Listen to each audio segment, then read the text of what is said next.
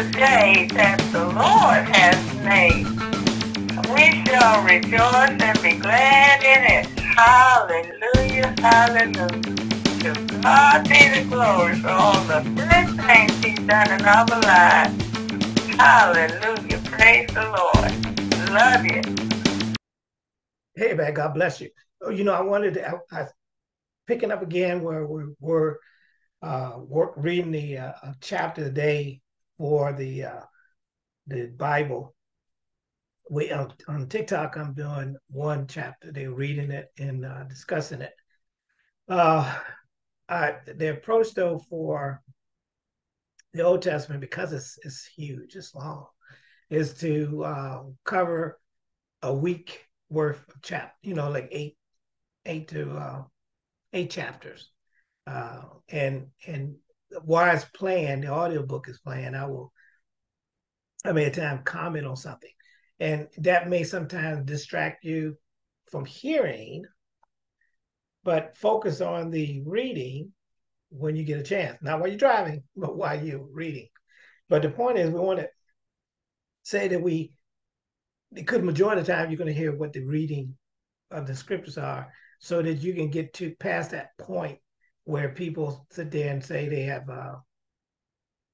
to the point you say you have read the Bible. You want to read it over and over again if you can, but you definitely want to be able to read it at least once, you know?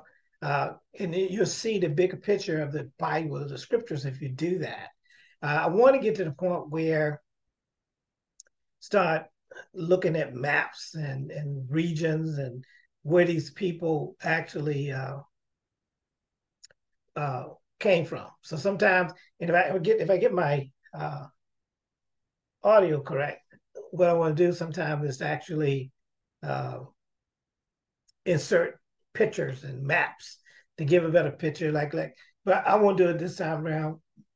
I didn't do it this time around, as far as the like Eden and so forth. But we can use some of the regions now they're talking about, and start injecting some of those maps in there so you can take a look at them. Not this first set of 8, but in the future. But that's what I'm saying. So sometime I'll comment on a particular piece if I can. If I think I should, I will. If not, let's just hear the word. You know, faith comes by hearing the word of God anyway, right? I just want sometimes if there's some key point, some foreshadowing of Christ, I will bring those up, you know, or introductions of specific characters in the Bible that will play a role or be linked to the New Testament. I think those things should be brought up. Okay. Matter of fact, I may just pause it and do it as well if I can. It just depends on how my audio system works out. Okay. All right. Well, God bless you. We're going to work on Genesis chapter 37. And like I said, we do 37, 38, 39, 40, 41, 42, 43, and maybe 44. Maybe 44.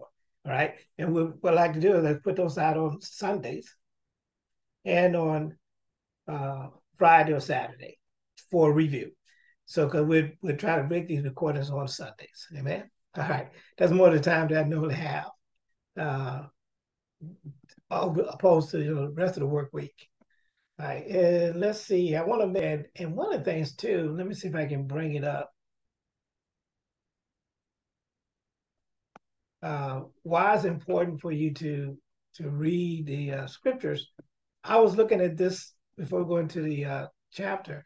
Look at this right here. Lifeway Research said how much of the Bible have people personally read it? And you can ask the question for yourself. How much you have personally read in the Bible? So this is an opportunity to move this gap from almost over half of the people have not read much of the Bible. Then on the left hand side, you got some half, some 12%. So let's tackle that and get to the point where you read it more than once, incorporate in your Bible studies and so forth. I think it's worth it. I guarantee you'll love it if you get understanding. That way, when people are teaching the Bible or discussing the Bible, you got something to work with. A lot of cases we're caught off guard, and the enemy, just like the enemy, if the enemy came after Christ concerning the scriptures and tempting him, who are we? we get tempted as well. So let's bypass that and make sure we do what need to be done. Because I think that's critical. Is if we do what the word tells us to do, if we understand the word, then we make a difference. Amen. All right. Verse 38.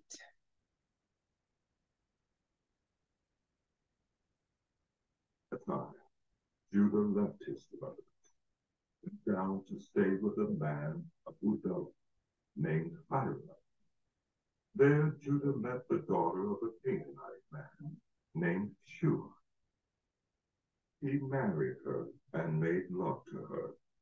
She became pregnant and gave birth to a son who was named Er. He conceived again and gave birth to a son and named him Onan. He gave birth to still another son and named him Shelah.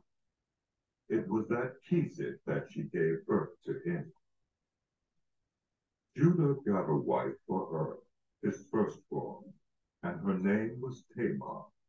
But Judah's firstborn, was wicked in the Lord's sight, so the Lord put him to death.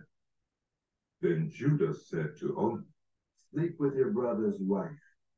Fulfill your duty to her as a brother-in-law to raise up offspring for your brother. But Onan knew that the child would not be his. So whenever he slept with his brother's wife, he spilled his semen on the ground to keep from providing offspring for his brother. What he did was wicked in the Lord's sight, so he put him to death also.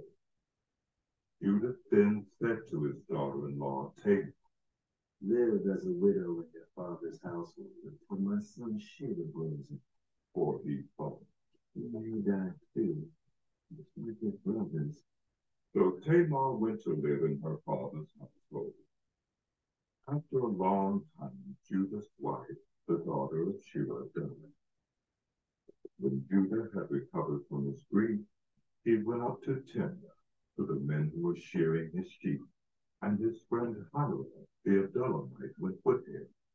When Tamar was told, your father-in-law is on his way to Timnah to shear his sheep, she took off her widow's clothes, covered herself with a veil to disguise herself, and then sat down at the entrance to Enaim, which is on the road to Timnah. For she saw that, though Shelah had now grown up, she had not been given to him as his wife. When Judah saw her, he thought she was a prostitute, for she had covered her face. Not realizing that she was his daughter-in-law, he went over to her by the roadside and said, come now, let me sleep with you. And what will you give me to sleep with you? She asked. I'll send you a young goat from my farm. He said. Will you give me something as a pledge until you send it? She asked. He said, what pledge should I give you? Your seal and its cord and the staff in your hand. She answered. So he gave them to her and slept with her, and she became pregnant by him. After she left, he took off her veil and put on her widow's clothes again. Meanwhile, Judah sent the young goat by his friend the Adullamite in order to get his pledge back from the woman. But he couldn't find her. He asked the men who lived there, where is the shrine prostitute who is beside the road at Enaim? There hasn't been any shrine prostitute here, they said. So he went back to Judah and said, I didn't find her. Besides, the men who lived there said, there hasn't been any shrine prostitute here. Then Judah said, let her keep what she has, or we will become a laughingstock. After all, I did send her this young goat, but you didn't find her. About 3 months later, Judah was told, your daughter-in-law Tamar is guilty of prostitution, and as a result, she is now pregnant. Judah said, bring her out and have her burned to death. As she was being brought out, she sent a message to her father-in-law. By the man who owns these, she said, and she added, God. Judah recognized them and said, Oh, she is more righteous than I. Wouldn't give it to my son. and he did not sleep with her again. When the time came for her to give birth, there were twin boys in her womb. As she was giving birth, one of them put out his hand. So the midwife took a scarlet thread and tied it on his wrist and said, This one came out first. But when he threw back his hand, his brother came out. And she said, So this is how you have broken it. and he was named Hebrew. Then his brother, who had the scarlet thread on his wrist, came out, and he was given the name Zerah. Amen. Hey, look, I was looking. That was interesting. Now we shift to Judah, right? Because Judah is the lineage where Christ came from, and you saw the scenario. First of all, most people I didn't catch was he married a Canaanite woman. Judah did, and I thought that was. Let me see, make sure it was Judah. I'm pretty sure it was. And I'm gonna go back on this here real quick. Let me see. Judah left his brothers and went to stay with another man. Yep, and he married a Canaanite daughter of a Canaanite man. What's significant about that? Canaanite are the people that were the children of Israel when they, Exodus, Moses and them. That's the land with where they would take as the promised land, right? So and being that Cana, the Canaanites are from the lineage of Ham, and most people consider Ham the father of most of the people in Africa, right? Or even that whole area, people of color. But the whole point is that they were Canaanites, that a daughter of the lineage of Ham, right? So Shem and Ham had bloodlines related, even though they were bloodlines themselves, right? Think about it, right? They were cousins. And distant cousins as far as Judah and the shew, the woman that he married. So he had children, and you saw he had talking about that was one of his firstborn. And he, Tamar, let me see what did it say where Tamar came from? It doesn't technically tell you where Tamar came from, did it? Let me say it did not. So, but they also believe that Tamar, which was also from the land, she was in Canaan. That's where he was living at. So she obviously the daughter of Canaan. And that's interesting too, because most of the children of Israel, at least Isaac and Jacob, went back to their relatives to marry. And remember Esau, because he married Moabite woman and an Ishmaelite, that was not pleasing in the sight of Isaac. But nevertheless, apparently Joseph knew he had to go back to their father's house and marry somebody, and he brought back Rebecca. And then, but apparently that didn't apply anymore with the rest of the children of Israel.